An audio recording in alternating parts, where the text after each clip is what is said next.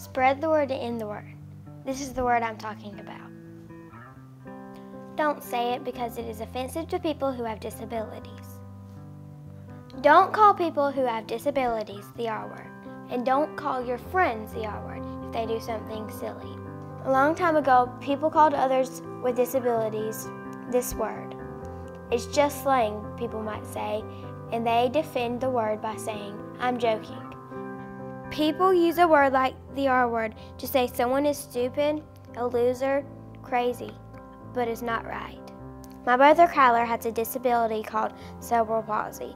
He was born with it. Cerebral palsy is a disability where you can't walk or talk and you have weak muscles. Kyler is really nice and just like everyone else. He is extraordinarily smart and he gets along with everyone.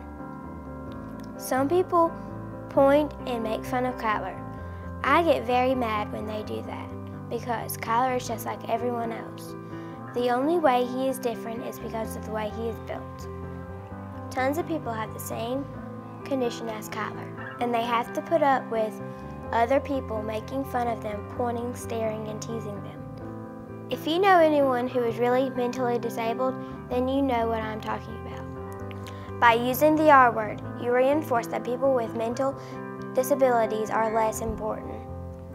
When you use the R word, you are discriminating against people that many times can't stand up for themselves and make their loved ones forget that they are just like everyone else and remember their imperfections.